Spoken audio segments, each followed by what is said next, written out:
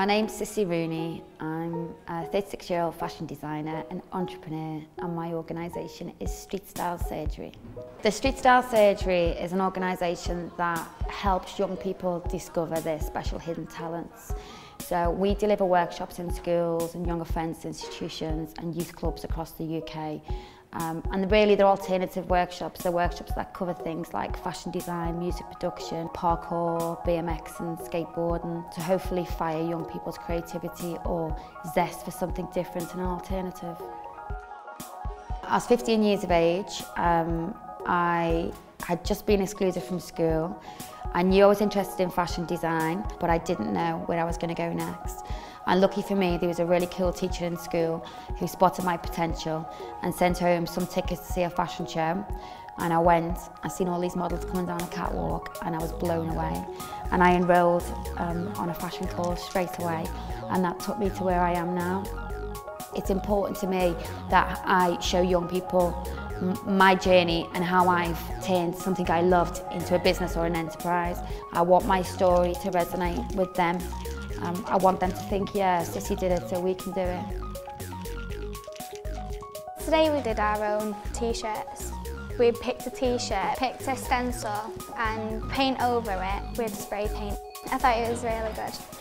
I really enjoyed it. When I'm older, I want to run my own business doing hair and beauty. Listening to Sissy, I think it will be a good idea to do it. A social enterprise is an organisation that makes profit and has a social ethos. So the Street Style Surgery is a profit-making organisation, but our social ethos is engaging and inspiring young people. All our profit is always put back into the business to move us forward, and that could be in marketing or space for us to operate in, or by sometimes giving workshops at a discounted rate to charities and youth organisations with less funds. It's important to me that my organisation does look at the footprint that we leave on the planet and that we can reduce this. So we can go into a school and young people can bring in all their old clothes, or we can use the lost property box and then we recycle it and we customise it and turn it into something new. I've always had that entrepreneurial streak, and I think it comes from me having nothing. I mean, I had a lot of love, so much love when I was younger, but we didn't have material things. Yeah, we didn't have all the stuff that other kids maybe had. Now I employ about 80 people on a freelance basis across the UK. It's great being an entrepreneur, but it's even better being a social entrepreneur. It's even better getting in the car after a day's work and thinking about the effect and the impact that you've made on somebody. I think the workshop today went really well. It was a fast-fixed workshop, so there was a lot of energy and a lot of zest.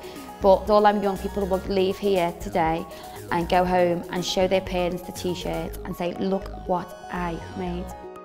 This trickles out into the streets of Stockport and Manchester. These kids will wear them t-shirts now, and they'll remember my story and they'll say, well, if Sissy can do it, then we can do it. And I've had that written on feedback sheets so many times. If Sissy can do it, then we can do it. And I like that. I like hearing that and reading that.